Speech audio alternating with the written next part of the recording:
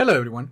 In this video we're going to look at the changes that Microsoft has introduced on Windows 11 build 22468. This build is part of the active development branch, which means that the improvements in this channel are not tied to any specific release of Windows 11. So here is what's new on Windows 11 build 22468. In this flight there is not a lot new, but starting with this release, Microsoft is adding a new option on the taskbar settings that allows you to disable the list of recent searches when hovering over the search icon in the taskbar. So for example, if you hover over, you can see that I recently searched for these items, and if I don't want to show that, I just uncheck this option, and then when you go back, you will no longer see recent searches. Also, if you use the VPN client that's built on Windows 11, now when you create a new connection and you connect and you select that connection, you will be able to see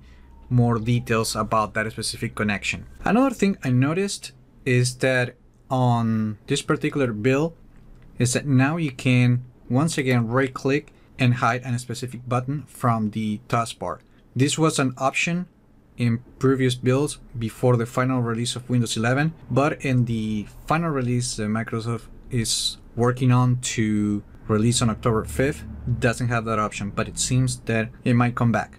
In addition to these changes, Microsoft is also shipping a bunch of new fixes, and I will be leaving a link in the video description so you can check them out. And that is all there is to it. Remember to like the video, leave your comments, subscribe to the channel if you haven't done that yet, and I just hope this video was informative for you, and I would like to thank you for viewing.